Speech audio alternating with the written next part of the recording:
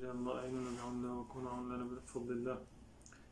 سيد السلطان سيد الشيخ عبد الله فايز الحسين سيد الشيخ محمد ناظم الحقاني سيد الشيخ محمد عادل الرباني رجال الله أعيننا بعوننا وكون عوننا بالله. عسى نحظى بفضل الله. طريقتنا الصحبة والخير في الجمعية. أطيعوا الله وأطيعوا رسوله وأولي الأمر منكم. Alhamdulillah, we are approaching one of the holy days of the year, Yawm Ashura.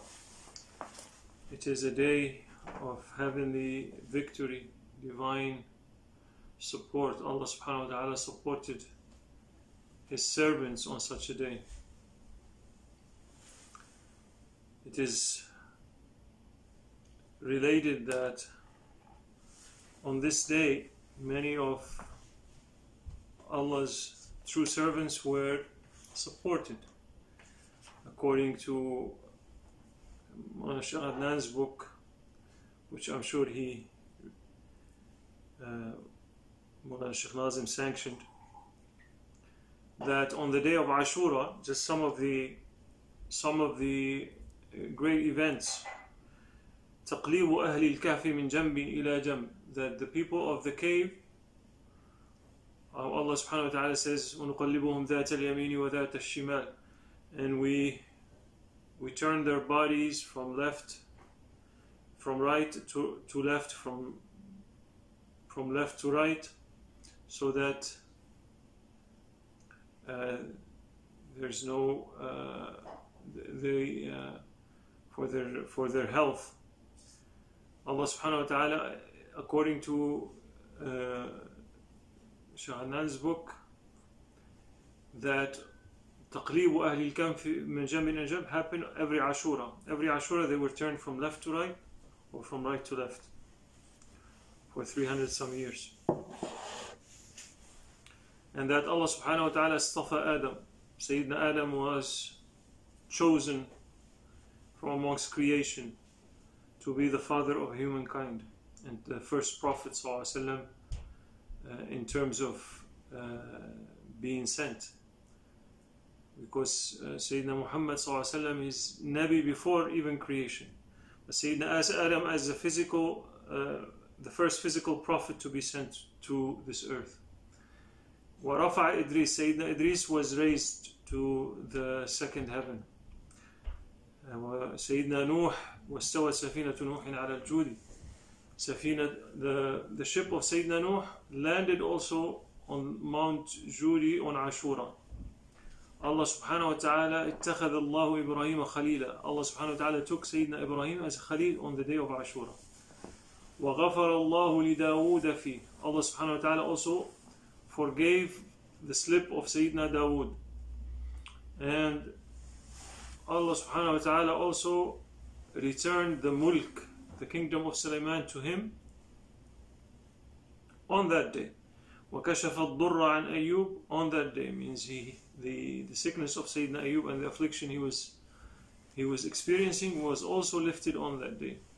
And Sayyidina Yunus came out of the belly of the whale after 40 days on that day. Sayyidina Yaqub and Sayyidina Yusuf met on that day after 40 years. And Sayyidina Isa alayhimus salam ajma'in was also born on that day and raised to the first heaven on that day. And Sayyidina Muhammad sallallahu alayhi wa sallam married Sayyida Khadija al-Kubra radiyallahu anha wa ardaha alayha salam on that day. Also Allah created heavens and earth on that day. The pen, Sayyidina Adam, Sayyida Hawa, all that was created on the day of Ashura. So as we can see, this is not an ordinary day. And also, according to the hadith of Sayyidina Muhammad sallallahu alaihi wasallam, according to the hadith of Sayyidina Muhammad sallallahu alaihi wasallam, that in Sahih Bukhari and Muslim عن Ibn Abbas قال قدم النبي صلى الله عليه وسلم المدينة فرأى اليهود تصوم يوم عاشوراء فقال ما هذا. When Prophet ﷺ went to Medina, he saw that the Jews were fasting on the day of Ashura, and he asked, what is this? Why are they fasting? قالوا يوم صالح. This is a very righteous day. هذا يوم نجى الله بني إسرائيل من عدوهم فصامه موسى. That this day is the day that Allah subhanahu wa ta'ala saved the children of Israel from their enemy, which is Pharaoh. And that's for, in gratitude, Sayyidina Musa fasted that day after that. So Prophet ﷺ said, نحن أحق بموسى. He said, we are more entitled. فقال رسول الله صلى الله عليه وسلم أنا أحق بموسى. That I am more entitled to honor Prophet Musa's safety. فصامه وأمر بصيامه. Then he fasted it, and he ordered the Sahaba to fast on that day. So also Sayyidina Musa was saved on that day. And he said, if I live for next year, if I see next year, I will not only fast the 10th, but I will fast the 9th as well. But Sayyidina Muhammad sallallahu alaihi wasallam, physicality left dunya before that happens. So that's why we fast 9th and 10th. Some people fast 10th and 11th. Some people fast 9, 10 and 11 of Ashura.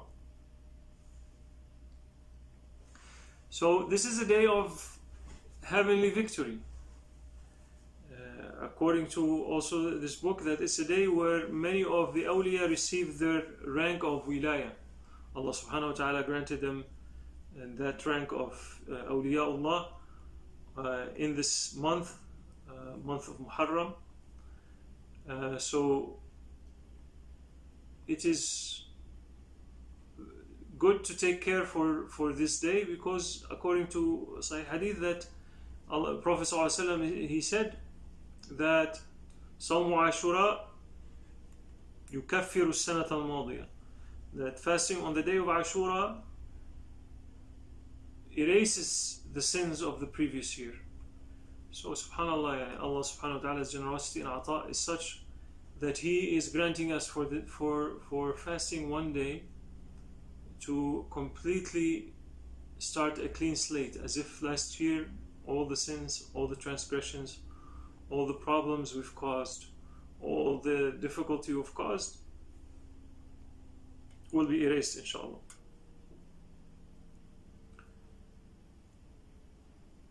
So it's also a day of victory. So we ask in Allah subhanahu wa ta'ala, Ya Rabbi, we have our 4 enemies standing between us and good servanthood, to be good servants to you, our nafs, hawa, shaitan, dunya, our ego, our desires, our love for materialism, and shaitan is standing between us and becoming good servants, becoming obedient servants, becoming true servants. Grant us victory, inshallah, with the barakah of our teachers and mashayikh and our shaykh, to overcome these enemies and to reach the rank of ibadullah, inshallah, mukhlisin, ibadun mukhlisina lillah, sincere servants of Allah subhanahu wa ta'ala, servants who live by Allah, for Allah, inshallah. And before I go over some of the practices in tariqah, in our Naqshbandi tariqah, that we do, extra things that we do on the day of Ashura, and that are mentioned also in the same book. It's called Al-Haq fi Futuhat Al-Haqqaniyah by Mawlana Shaykh Adnan Qabbani, may Allah sanctify his soul. He collected this from the teachings of Shaykh Abdullah and Shaykh Nazim al-Haqqani. Mawlana Shaykh Muhammad mentioned these things also. I saw in a couple of suhbas that we shared today on the groups. But it's good to go over them, inshallah, to remind ourselves and others to try them. Some of them are really easy to do. You don't have to go out of your way to perform these things on the day of Ashura, which is Saturday, inshallah. But before that, we live in a time now where a section of the Muslims have latched on a historic event that is a sad event for the Ummah of Muslims, and they have made of it such a spectacle, if you want to say it, such a thing, and they want all Muslims to behave in a certain way, otherwise they are not lovers of Ahlul Bayt or not lovers of Sayyidina al-Hussein.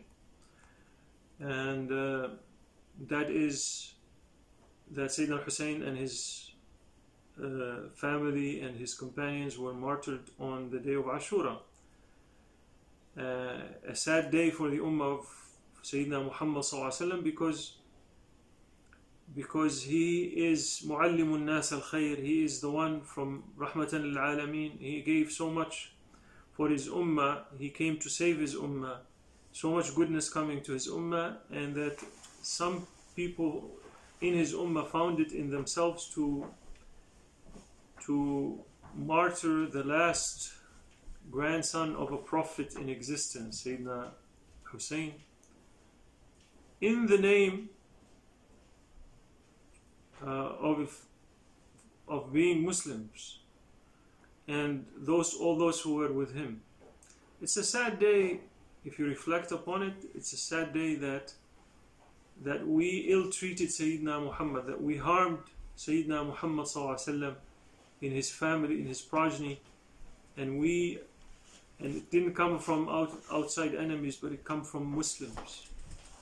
They were making iqamah and praying on the battlefield before killing Sayyidina Hussein. And it's truly an unfortunate event, but not for Sayyidina Hussein. It's an unfortunate event for those who perpetrated, for those who did such a thing. May Allah save us from, and just thinking about the crime they've done. Allahu Akbar, how they're going to face Sayyidina Muhammad ﷺ on the Day of Judgment, how they're going to meet him, how they're going to ask for his shafa'ah after doing this to Sayyidina al-Hussein, someone he raised and loved from his progeny. But at the same time, Sayyidina al-Hussein and his companions and his family achieved such a high maqam on that day. They became martyrs. They became not just any type of Mawlana. Prophet ﷺ informed us Sayyidina al-Hussein is Sayyid Shabab Ahl al-Jannah. He is the Sayyid. Him and Sayyidina al-Hasan are the masters of the youth of heaven. In heaven, as we were informed by Prophet ﷺ, there are no old people. As we all know, Sayyidina Muhammad ﷺ was joking with an old lady. She asked him, am I going to heaven? He said, no. There are no old people go to heaven. And she was crying almost, leaving. And he said, you are going, but you will be a young lady. So everybody is youth. So that means that Sayyidina al-Hasan Hussein will be the masters of all the inhabitants of heaven. Alayhimus salam. Such is their rank. Loving them is loving Prophet. Not loving them is not loving Prophet ﷺ. Man abghadahum abghadani. Prophet ﷺ. Man ahabbahum ahabbani wa man abghadahum abghadani. So both of them were martyred. Sayyidina al-Hasan was also poisoned. Sayyidina Ali was martyred. And so many of Ahlul Bayt throughout the ages were martyred because they were true to the inheritance of Sayyidina Muhammad ﷺ, standing upright for what is right. So they were always targets of those forces of darkness on earth, and they were always persecuted and martyred. So then, how come this fact happened on a day such as Ashura, a day of victory? Well, from the standpoint of dunya, you could take it as a loss. But from standpoint of akhirah, look at the achievement of Sayyidina al-Hussein and what he has accomplished. Look at the achievement, what kind of rank Allah subhanahu wa ta'ala granted them. What kind of mention that till today we use Sayyidina al-Hussein stand against tyranny, stand against darkness, as an example of the highest example of someone who sacrificed everything for the sake of haqq. There is no, not only him, but his whole entire family. Only Sayyidina Zayn al-Abidin radiyallahu anhu is the only one who survived from Sayyidina al-Hussein's family. And look, subhanallah, from Sayyidina Zayn al-Abidin and from Sayyidina al-Hassan's also two children, two male children. The progeny of Sayyidina Muhammad now is 27 million. 27 million people of Ahlul Bayt from these two lights of Sayyidina Muhammad sallallahu alaihi wasallam. Even though they tried to erase it, they tried to put out that light, look what Allah subhanahu wa ta'ala did. This is even in dunya. Look at that victory. And then in akhirah, what kind of victory? They are the masters of the heavens. Yani, Islam was rejuvenated and given power over tyranny. Muslims were inspired to stand against tyrants with the actions of Sayyidina al-Hussein. So that is also a victory. I don't want to take too long on this, but it must be addressed, because even people in Ahl Sunnah wal Jama'ah, sometimes they feel that they have to act in a certain way to show their love for Ahlul Bayt. No. You love Ahlul Bayt, but you don't leave the way of Sayyidina Muhammad sallallahu alaihi wasallam. You don't leave the example of Sayyidina Muhammad sallallahu alaihi wasallam. You don't leave the Sharia of Sayyidina Muhammad sallallahu alaihi wasallam to show your love. To show your love, you don't transgress against his rule, against the laws of Sharia, against the example of Sayyidina Muhammad sallallahu alaihi wasallam, in order to show your love. No, we love Sayyidina al-Hussein and we love his family, and we are saddened by the actions, but at the same time we are proud of the family of Sayyidina Muhammad sallallahu alaihi wasallam. We are proud of their achievement. We are proud of what they have accomplished in dunya, of servanthood, true servanthood to Allah subhanahu wa ta'ala. So moving on, inshallah, on Saturday we will celebrate the Ashura. I think Saturday 6:30 p.m. Eastern. We will do zikr, and we will speak a little bit more about the sacrifices of Ahlul Bayt. But for now, I would like to go over some of the practices, inshallah, of the day of Ashura. In the day of Ashura, as we said, that Prophet ﷺ said, "Man wassa'a ala yadahu ahlahu yawma Ashura," that on this day, if you can afford to, spend extra on your family, on your children, on your parents, if you have extended family, because on that day, who is generous on his family, Allah subhanahu wa ta'ala will expand his rizq, will give him more sustenance in the rest of the year. And Allahumma salli ala Sayyidina Muhammad.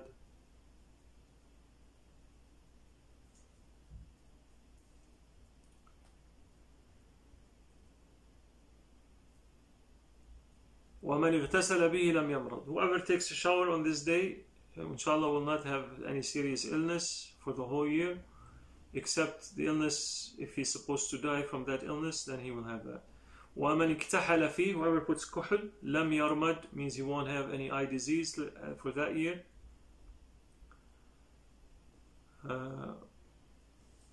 Also his insight. And whoever cuts his nails as well, keeps away sickness on that day.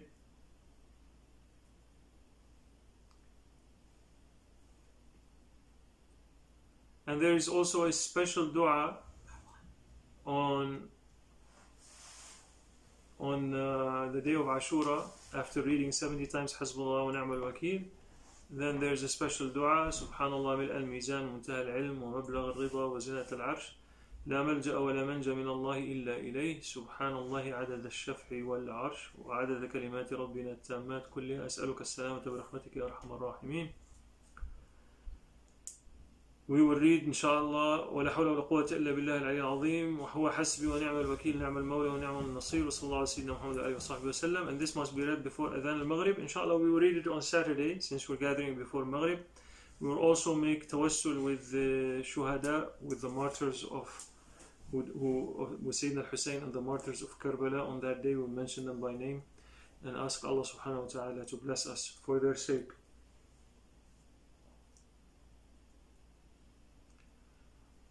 Allahumma salli ala Sayyidina Muhammad. On the 14th also there's the Mawlid of Sayyidina Shah Naqshband,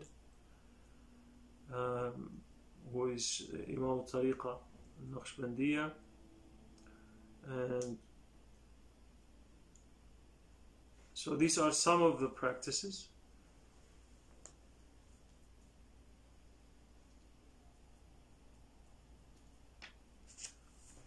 And may Allah subhanahu wa ta'ala grant us and grant you to fast those days.